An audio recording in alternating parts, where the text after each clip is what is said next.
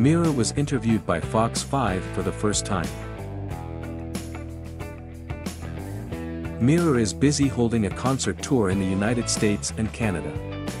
They were interviewed for the first time by the TV station FOX5 channel's morning program, GoodDay New York.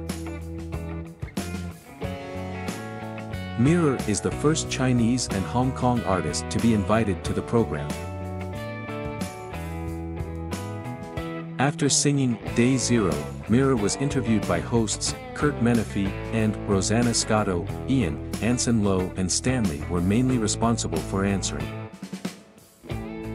Regarding the feeling and impression of coming to the United States, Anson Lo expressed that he felt the enthusiasm of overseas fans. "I saw many fans picking me up when I got off the plane.